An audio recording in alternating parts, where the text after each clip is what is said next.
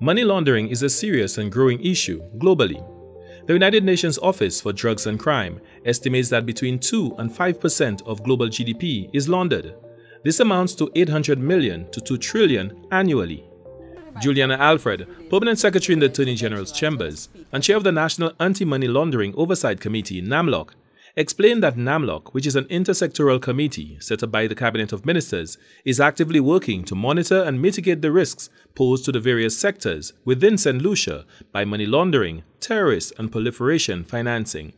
So all of this work that the committee is doing, it's with the intention that towards the end of this year, Saint Lucia will be applying for re-rating to remove us from enhanced follow-up, because currently we are under enhanced follow-up because of all of these deficiencies.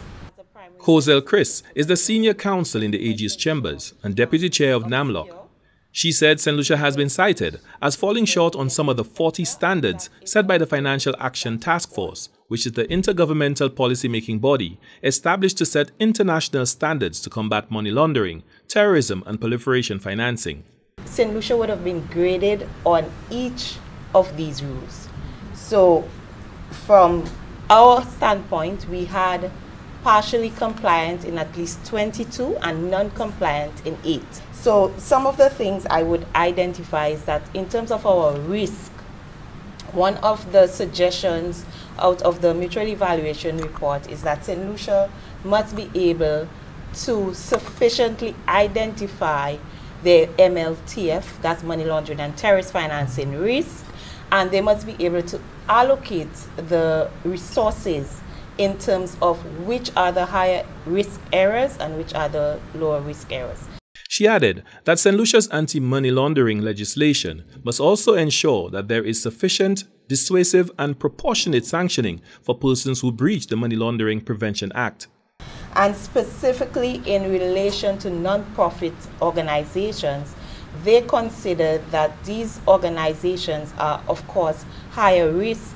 However, Saint Lucia has not addressed in terms of which subset of these NPOs would be higher risk for money laundering or terrorist financing. Though compliance with the international standards is voluntary, the economic ramifications for deliberate non-compliance can be catastrophic, with countries facing being grey or blacklisted or even losing correspondent banking privileges. So what you will see happening is obviously disruption in services. You would see higher cost of services as a result of that. When we look at issues, for example, of remittances, which are a very big thing for the region, that can be affected as well.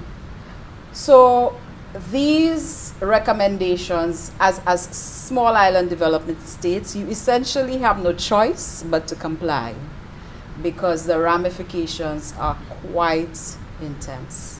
The National Anti-Money Laundering Oversight Committee has commenced the ramping up of its stakeholder engagement and public sensitization program in relation to the necessary amendments to various pieces of legislation that support the Anti-Money Laundering Prevention Act. A panel discussion held at the NTN studios formed part of the public sensitization effort, where issues such as customer due diligence, risk mitigation, compliance requirements, and sources of funds were addressed by industry professionals.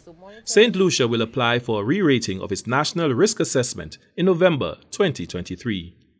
For the National Competitiveness and Productivity Council, Glenn Simon reporting.